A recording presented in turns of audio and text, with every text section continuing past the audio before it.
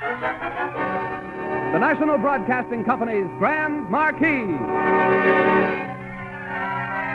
Grand Marquee, lighted by stars, twinkling, glowing, blazing with myriad lights and colors against the night sky.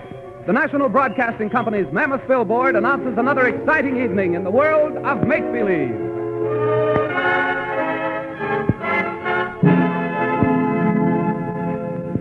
Tonight, the Grand Marquee announces a bright new comedy by Celie Glester and Merwin Gerard entitled Hold That Memory, starring Jim Ameche. And now, before the curtain rises, here's a greeting and a word of introduction from our star himself, Jim Ameche. Thank you. Thank you, George Stone, and good evening, ladies and gentlemen. Tonight's play concerns a psychology professor who took himself and his work too seriously. Yes, the head ruled the heart of young Dr. Stephen Holliday, and it remains for a character named Theodore to tap our hero firmly on the head and put the heart in control. But that's getting ahead of the story, which begins as the good professor is about to entrain for the East. Look, Jean, there's Professor Holliday. Yes, isn't he handsome? Wait till I powdered my nose. Oh, come on, his train may arrive any minute. I'm ready. Professor Holliday. Oh, hello, Miss Palmer, Miss Stone. Hello, Dr. Holliday. We've brought your psychology notes along. But I thought... please stop giggling, Miss Stone. Dr. Clark should be along before train time, but we persuaded him to... he asked us to bring you these lecture notes. Well, thank you both very much. My train should be in right away, so there's no need for you girls to wait. Oh, it's quite all right. You see, there is something we want to ask you. No, Miss Palmer? Oh, but Professor, you promised. I did? I don't recall any such promise. Well, you told some of the other girls about themselves. Now, girls, I'm very busy. A train leaves this station in exactly 3 minutes. Please, But you can tell us a lot in 3 minutes. Go on, Professor. Well, very well.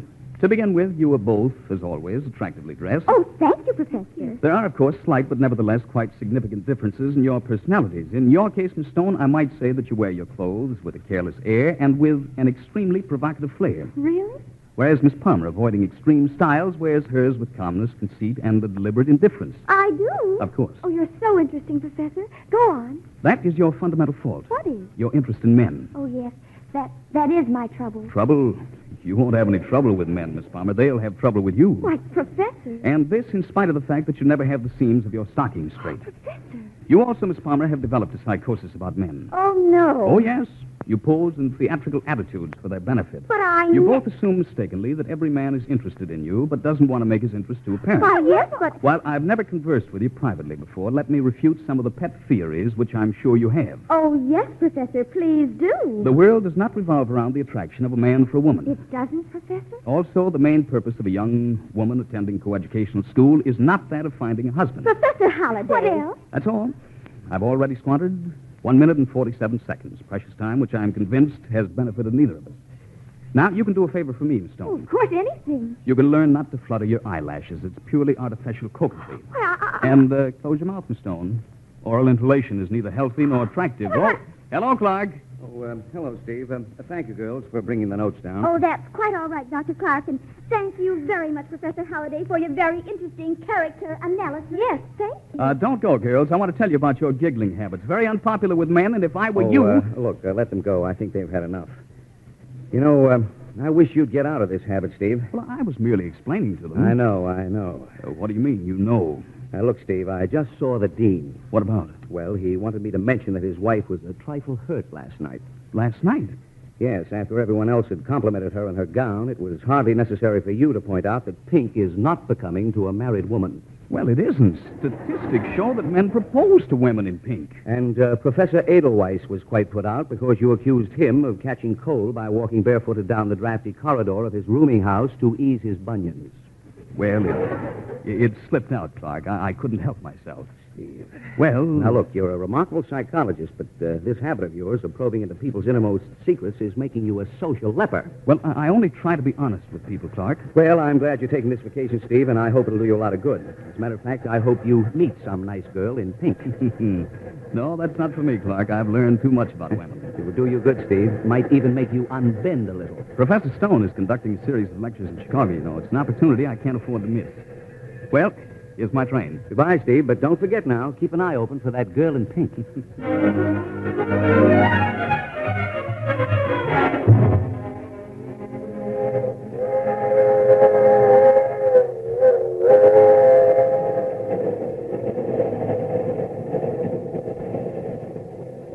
Oh, hello, Porter. I'll make up your bed next, sir. Fine. I'm going into the washroom. Let me know when it's ready. Yeah.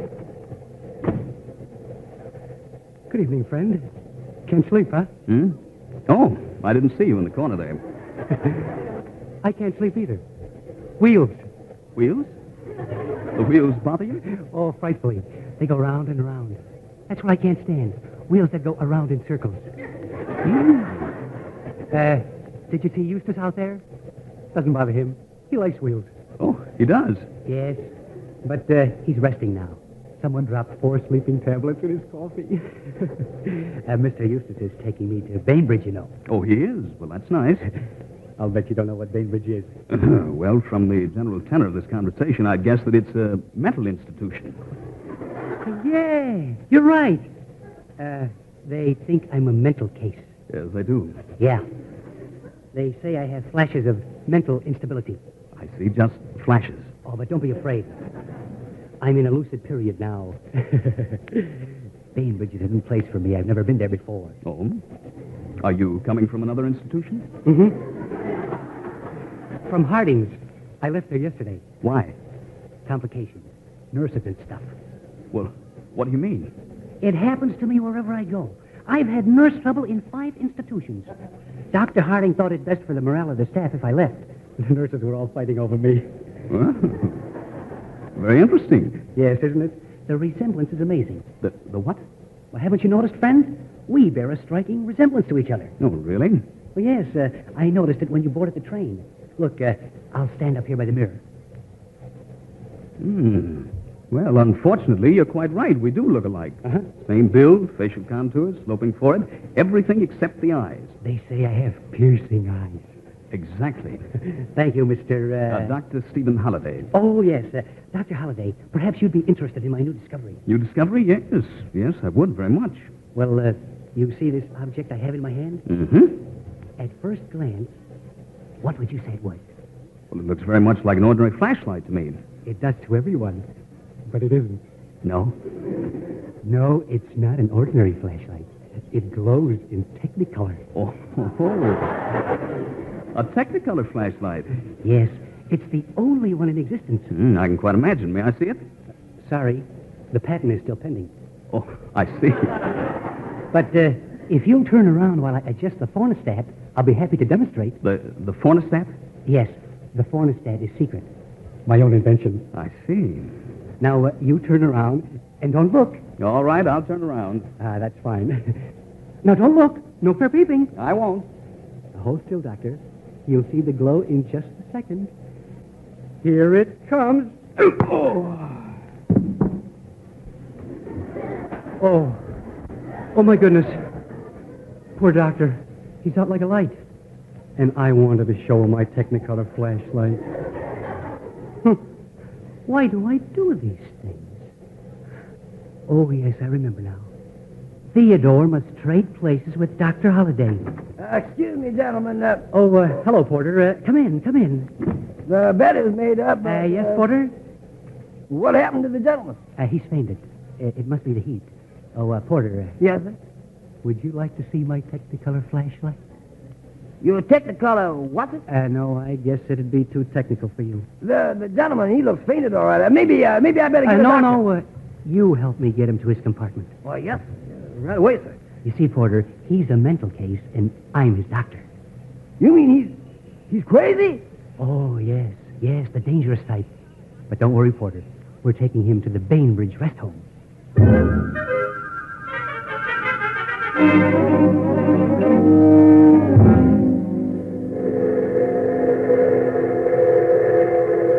Good morning, Porter. Is this the stop for Bainbridge? Yes, sir. We're coming into the station. Oh, that's fine. Did you need any help with the gentleman? No, thanks. He's still resting. But you tell Mr. Eustace that's the man in number 6 that our patient is waking up. Oh, here, Porter.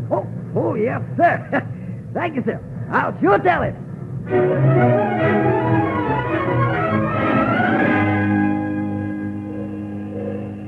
Say, Porter. Porter, have you seen my patient? You mean the crazy man? Yes, Mr. Theodore. Oh, he's right here in this compartment. Oh, Judas Priest.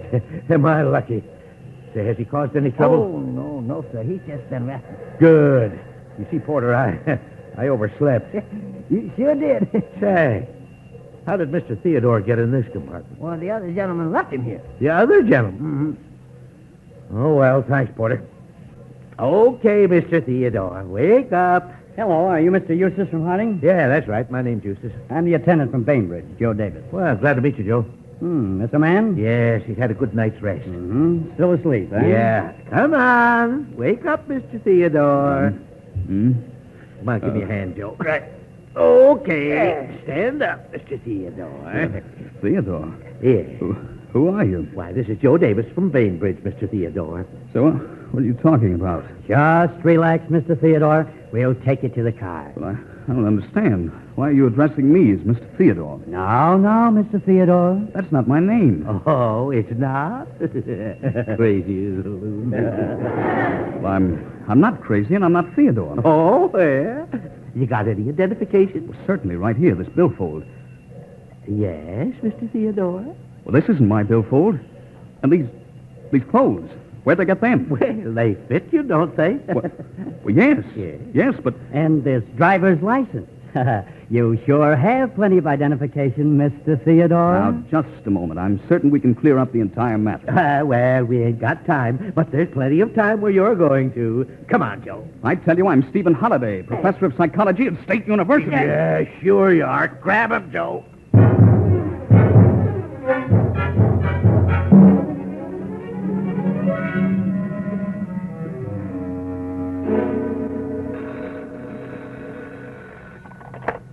Bainbridge Rest Home. Oh, it's you, Mr. Davis.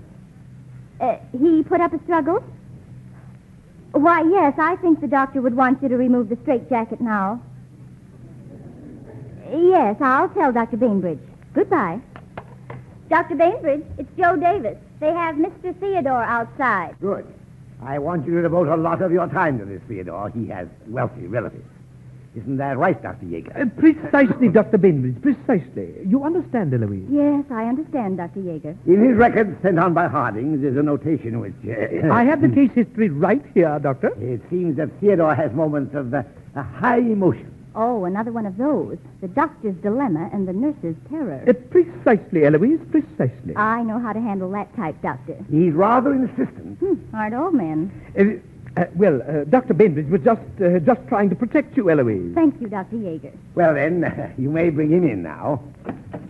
Welcome to Bainbridge, Mr. Theodore. You may come in now. I would like to make it clear that my name is not Theodore. This is Dr. Bainbridge, and this is Dr. Yeager. What's your name?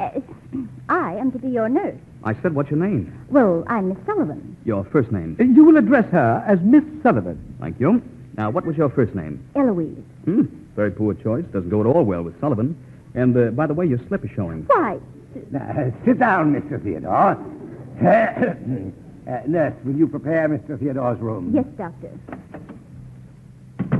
Dr. Bainbridge, I assume that you're an intelligent man, in spite of several indications to the contrary. In the first place, let me state that my name is not Theodore.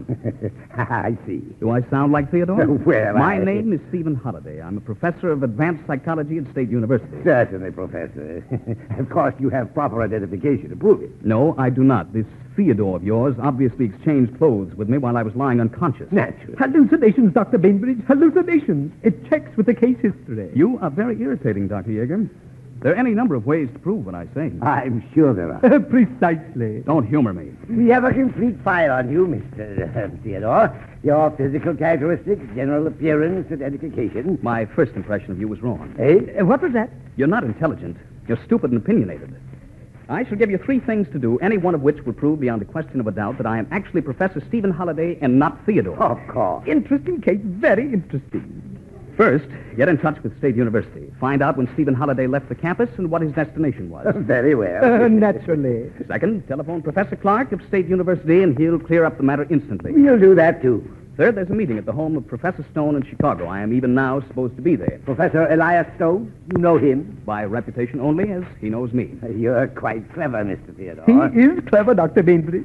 I see you're determined to treat me as a mental case. Now, I warn you, Doctor, that if you do not make every effort to clear up this situation, I shall hold you personally responsible in a court of law. I'm sure you'll be very happy here. Extremely happy. And I'm equally sure that you are two of the most obstinate men I've ever met. All right, Mr. Theodore. I promise that Dr. Yeager will investigate along the lines you suggest. Good. Dr. Yeager, I can perceive that you have traveled extensively, that you're single, and that you should wear glasses. Although you may be thinking of taking our very attractive nurse to a nightclub, you certainly will be wasting your time taking her home afterwards. Precisely, Mr. Theodore. What do you mean? It's elementary, although I will admit there is something elusive and attractive about Eloise. You will refer to your nurse as Miss Sullivan. You know, if I had more time, I'd enjoy spending a few days here. By the way, do you label the patients? Now, just a moment, sir. Control yourself, Yeager. Remember, patients with Mr. Theodore's background are always right. Ah, Eloise. You are not to call your nurse Eloise. Eloise, a beautiful name. Your room is prepared. I see you've adjusted your slip. Yes. Yes, the room is prepared. There's a smudge on the tip of your nose. Oh. Nurse, when you're finished with Mr. Theodore, I'd like to speak to you. All right, Doctor. Come with me, Theodore. That's not my name at all, Eloise. Operator, this is Dr. Bainbridge. Get me Dean Atkinson, State University.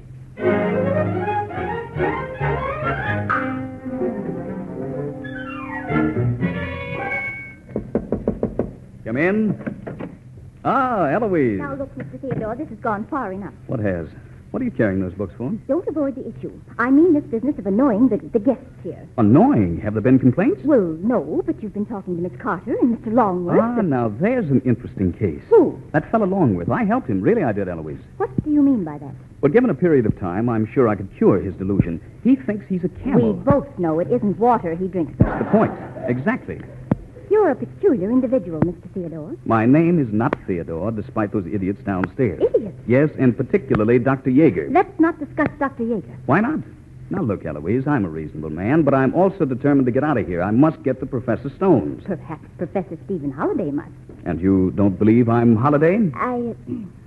That's what I brought these books for. Oh. Let's see. Oh, yes. Now, what is the essential factor in Flugel's conception of the inferiority complex? The libido. That's right. Now, Flugel made some experiments when he was still in Vienna. What? Mass indoctrination principles and the effect on the rational mind. Well, yes. But he was wrong. What? Dr. Irving Furnessy devotes a full chapter to the experiments in his book. Absolutely proves that Flugel's experiments were made under extraordinary conditions. That's enough. You're convinced I know what I'm talking about? Well, it does seem that... Look at me. Yes? Do I look crazy? But, no. You're confused. I'm not confused. You listen to those idiots downstairs. I don't like them, especially Dr. Why, Yeager. Dr. Don't Yeager is- defend him. Have you noticed his twitch? What kind of a twitch? An amorous twitch on the right side of his face. I notice it whenever he looks at you.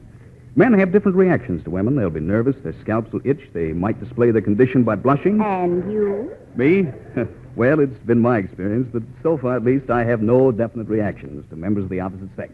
Your record tells a different story. Well, that's another point which should help prove that they're not my records and that I'm not Mr. Theodore. Perhaps. Your hands, why are you rubbing them? Am I? Let me see. Perspiration on your palms. You must be nervous. Nervous? What do I have to be nervous about? I'm sure I don't know. Does anything in here bother you? Now, I do not possess any sort of psychosis. Oh, perhaps because you really are Professor Halliday and Dr. Bainbridge won't believe you. Perhaps you're frustrated. Oh, no. It couldn't be your nurse, could it? Eloise, Yes.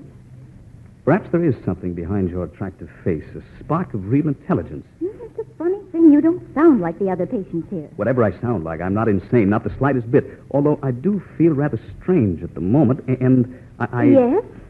You upset me. Perhaps that accounts for your nervousness. Your hair should have an upsweep, very effective. I've noticed it on other women. It'd flatter you. Is this all part of your technique, Professor? Technique? For what? For influencing a woman. Will you do me a favor, Eloise? What? If you believe in me at all, will you go down to Bainbridge and make sure he finds out the truth? Get him to make further investigations? All right. You do believe me? Well, Well, what's troubling you? You're lovely when you can't make up your mind. This conversation is fast becoming improper for a nurse's relationship with a patient. I'll speak with Dr. Bainbridge. Thank you, Eloise. And, just a moment. Turn around, will you? Why, what for? Just as I suspected, your slip is showing again. Why, how dare Will you have tea with me tomorrow?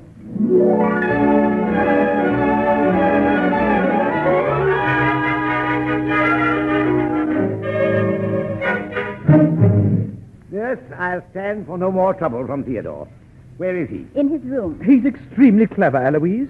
Professor Stephen Holliday did leave the state campus to go to Chicago. Doesn't that check with his story? You must remember that Theodore was on the train, too. That's undoubtedly how he got the information about Holliday. And you checked with Professor Elias Stone. Certainly. Professor Holliday is at Stone's house in Chicago now. Well, I have an important consultation in the next room. See you later. Yes, Doctor. That makes it kind of definite, doesn't it? No doubt about it. He's just a clever lunatic. He does seem rational, though. At times, yes. And I was so sure. Be careful with him, Eloise. I will. My dear, I've been wanting to ask... Well, Doctor, I have some things I must attend Just a moment, to. my dear. Oh, you must have noticed that I've developed a deep affection for you. Oh, please, Doctor. I want you to have dinner with me tonight. But can't we discuss this a little bit later? Better time than now, my dear? Well, I am very busy. Oh, nonsense, my dear. Please, Doctor. Well, no more than I expected. Mr. Theodore, we weren't really... You weren't what? I can only believe my eyes, Eloise. Well, all right. Go ahead and believe anything you want to, Mr. Theodore. I believe I warned you, Eloise. And don't you stand there gawking at me, Jaeger. I've heard just about enough from you, Theodore. And I've heard enough from you. Now, what's going on here? Oh, Theodore's making trouble again. Theodore, I went to the trouble and expense of phoning State University and also Professor Stone. And? That's enough. This is my rest home. I'm in charge of your well-being, and I will tolerate no more nonsense. Nurse? Yes, Doctor. You will take Mr. Theodore back to his room. He must rest. Tomorrow morning, I want to have a long talk with him. Yes, Doctor. I've never come across anyone, I say, with less intelligence. Take him away. Now, calm down, Dr. Bainbridge. Don't you know that a man in your position should be able to retain control of himself in any situation? Take this maniac out of here. Come along, Theodore. Do you play checkers? Sit down, Eloise. I think we'll have that little talk right now. Get him out of here. Watch your blood pressure, Doctor. Hypertension. Perhaps we'd better... Theodore, do you play dominoes? Jaeger, will you Eloise, please... I think we'd better call a couple of attendants. Bainbridge is getting violent. I will not get violent. Eloise, you hear? Call the attendants. If I were certain you were mentally ill, I'd take strong... You're making a spectacle of yourself, Bainbridge. Nurse, call the attendant. Will you come in, please? Sure, what's the trouble, Doc? Take him back to his room. Okay, Mr. Theodore. Come along quietly so he won't have to slug you. Bainbridge, can that midget mentality of yours adjust itself to one single thought? Perhaps we should give Theodore the water treatment, Doctor. I don't care. Take him away. Come along, sweetheart. I demand to be released. I'm rapidly reaching the end of my patience with you. Did you hear what I said? Get him out of here. You mean take him back to his room? No, I mean get him out of the Bainbridge rest home. Oh, but, Doctor, we can't do this. What? He's committed here, Dr. Bainbridge. We can't send him away. Oh, we can't, eh? Why not? Well, it's not legal. Oh. Theodore, wouldn't you like to go out on the lawn for a little croquet? Eloise, please get him out of my rest home. Oh, but we can't let him go, Dr. Bainbridge. Eloise, what was that you said? We can't let you go. It's illegal. Oh, Eloise, do you realize what you're saying? Well, yes, I said, well, Do you really want me to stay? Oh, yes, Stephen, I do. Did you hear what she said, Dr. Bainbridge? I don't care what she said. You wanted to get out, didn't you? You claim you were Stephen Holliday. Well, go on. Get out. Get out. No, Dr. Bainbridge, I'm staying. What? I'm staying. Take Dr. Holliday to the gates, bag and baggage. Theodore's the name. I'm Holliday most of the time, but right now, Well, what is it? wheels, do you hear them? I can't stand wheels. They go round and round. I can't stand wheels. They go round. Oh, But I've been working on an invention. Square wheels. There's only one thing wrong. wrong. You bounce up and down when they go round and round. I don't know. Maybe I've been here too long. Please, won't somebody take him away? We have to keep him, Doctor. That's the law.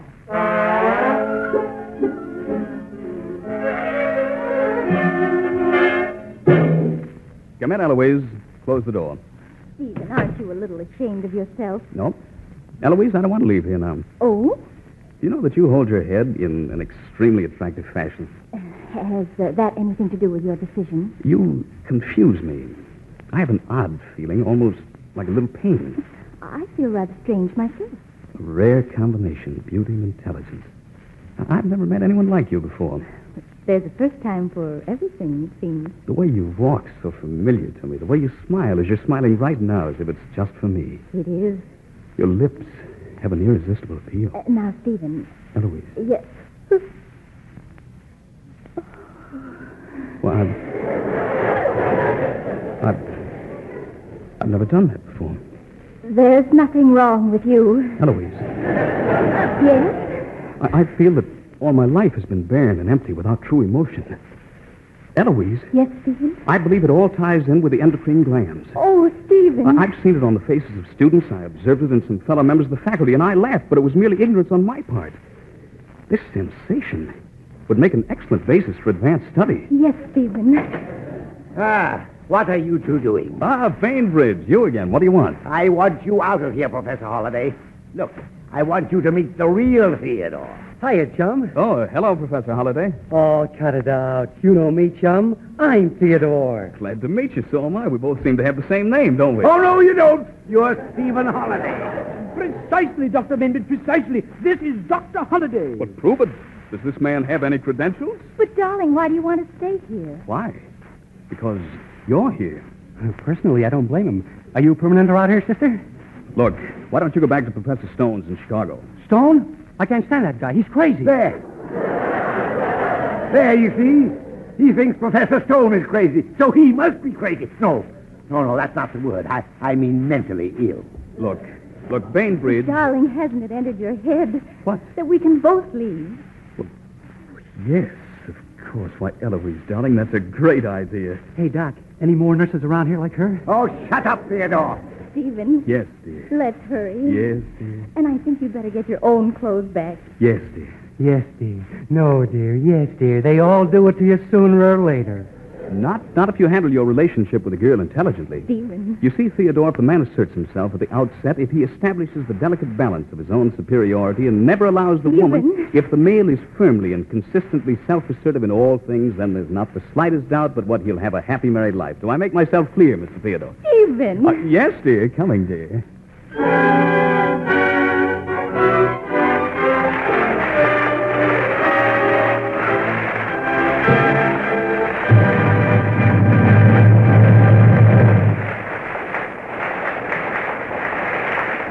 Thank you, ladies and gentlemen.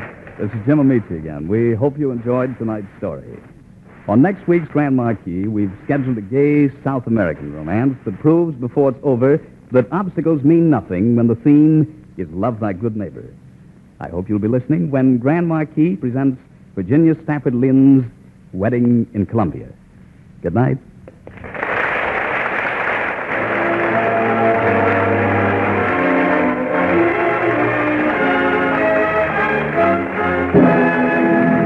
Tonight's original play, Hold That Memory, was written by Seeley Glester and Merwin Gerard and produced by Norman Felton. Jim Ameche played Professor Stephen Holliday, and Beryl Vaughn played Eloise. The orchestra was conducted by Joseph Colicchio with original music composed by Emil Soderstrom. Next week at this time, Grand Marquee will again blaze with light and color high in the gay airways, inviting you to join our audience for a performance of Virginia Stafford Lynn's Wedding in Columbia, starring Jim Ameche. Your announcer is George Stone. Grand Marquee comes to you from our Chicago studios. This is NBC, the national broadcasting company.